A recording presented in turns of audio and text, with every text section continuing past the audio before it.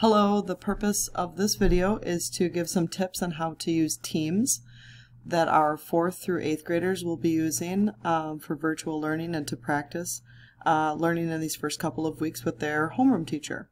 So I just kind of Googled searched Microsoft 365 login, and then it took me to this page. So I will sign in. Your homeroom teacher should have given you the login, and so make sure that you add the beginning part, which is unique to your child, and then the ending, the @hanb.org, to that. So I already did it once, so it's already set for me. You can bookmark this, you can make it an icon as on your desktop, whatever's going to work for your family and the device that you're using. So I'm going to log in again using the password that was provided by the homeroom teacher. And when you log in, you should come to this kind of home page. It'll give access to the student's email, to their OneDrive, if they would need to use Word, Excel, PowerPoint along the way, and then Teams is right here. So we're going to start with using Teams. And once this downloads, you should be able to see all of the teachers. Well, it's going to give you a little ask, do you want the Windows app? I would recommend using the Windows app, then you might not have to do so many of these beginning steps. For our purposes right now, because I'm on my own device, we are going to use just the web app instead. So, or you could bypass this and go back to the home page, but this will be good enough. And here's all of this particular student's classes. So, and this happens to be a middle school student, so that's why it looks like there's a lot more. And you notice that they're by homeroom. So it might look a little bit different if you're in 4th or 5th grade. Regardless, your subjects should be listed here. So on the sidebar over here, you have a couple of options. You can look at what's been the activity. There's a lot to look at here, and there's really only been my activity in my class because I was setting it up. And then in the chat, there's a lot here to look at. Once your student gets used to using Teams, these would be maybe recommended to start looking at. But if we're just looking at what our classes are, right here in Teams is a perfect spot to start. So let's start with, let's say, okay, they know they have science homework. So let's go to science. So life science over here. And right away it's going to take you to this general post page of kind of what's been happening in this class. So if I scroll all the way up to the top, you can see all the way back to the beginning of when Mrs. Lobbs started adding students and adding members to this particular class. You can also see that there were 3 video sessions. Now notice they're only like a minute or 2 long, and so that was me just testing it out. But the student could see when there was a meeting, if they missed it, and what time that was, and for how long it was, and maybe a follow-up to that meeting, or maybe they were in on the meeting and a follow-up to the meeting. They can click reply and they could ask a question. Hey, when we, we're talking about cells, and they could go ahead and type in their question there, and the teacher would see that. Down below, if we keep scrolling, we can also see that the teacher assigned 3 assignments this week, all in the first week of school. So the student can also go and up here to the top, and they can see their assignments by clicking on assignments. This might be a cleaner view for your child, and where they see, okay, this particular teacher assigned these ones. There's points off to the side here. It also tells you when the due date is, which is very nice and clear. It also would say down here, if I change that arrow to pointing down, how many or what assignments that I completed. Now, one of the tricky things about this, though, is that even though they may submit an assignment, and I'll bring this up again a little bit later, they also would need to click down here to see if the teacher sent any feedback. So if it doesn't look like things on PowerSchool are being graded, it may be because the student has to complete maybe 1 or 2 questions, and that would have been provided down here. Yes, the student completed the assignment, they clicked the turn-in button, but the feedback would show up down here. So I'll bring that up in a little bit. So let's do the first one, which is right here. I'm going to start with Review 1.1 Characteristics Life. So I'm going to click on this as the student, and I'm going to say, okay, I see that there's a title to this assignment. I see how many points it's worth. I see when it is due. And here are some instructions from the teacher. So use complete sentences to complete the homework for this particular lesson.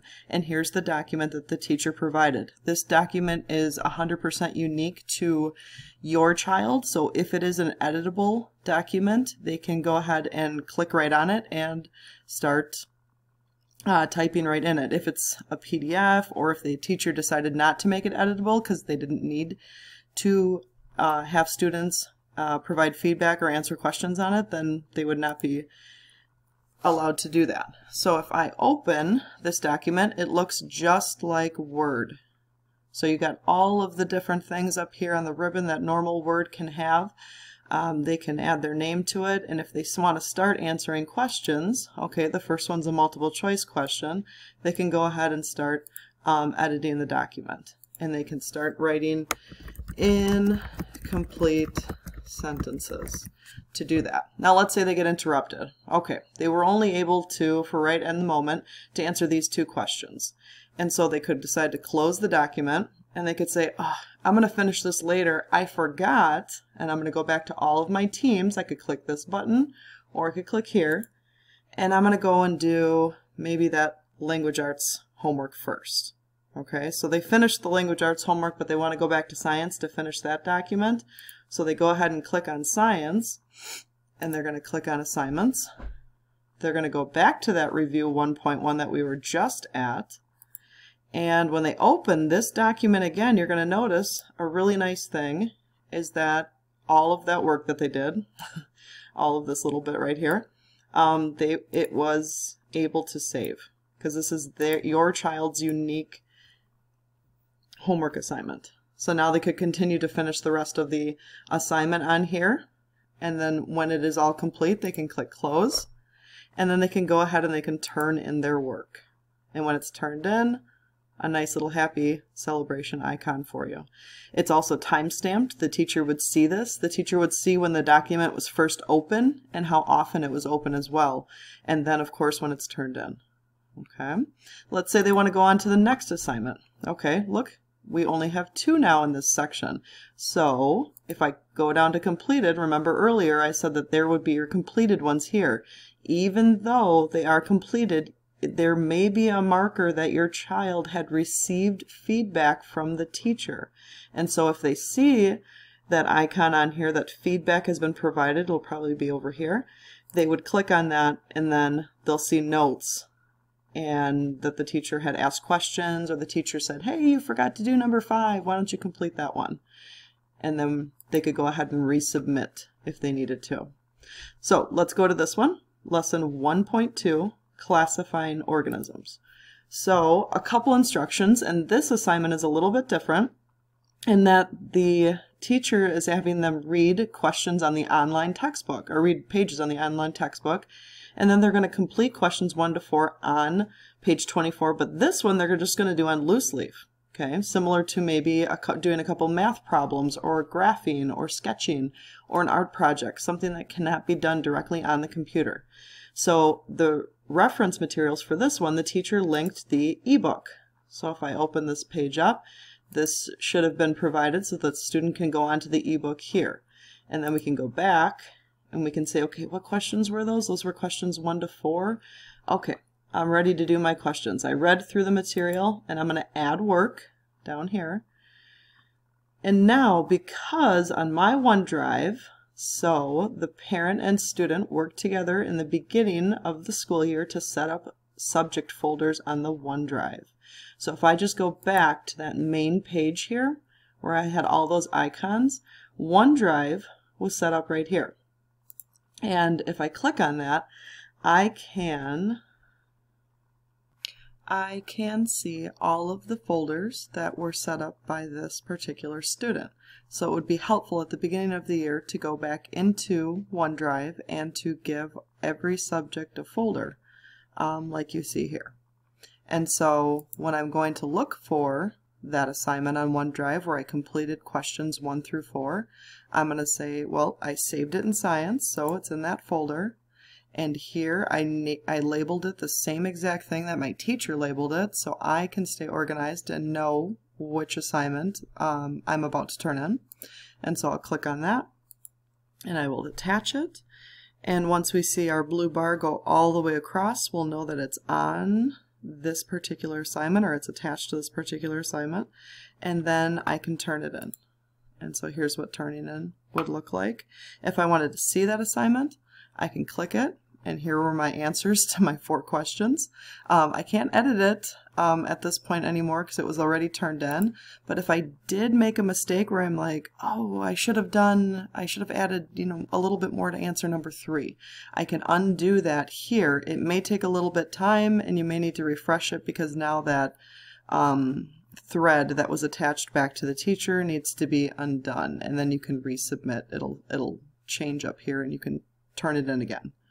Okay, so that's an example of how we can go outside of Teams to complete our homework and then turn in an assignment that is our own. Sometimes though, if we need to assign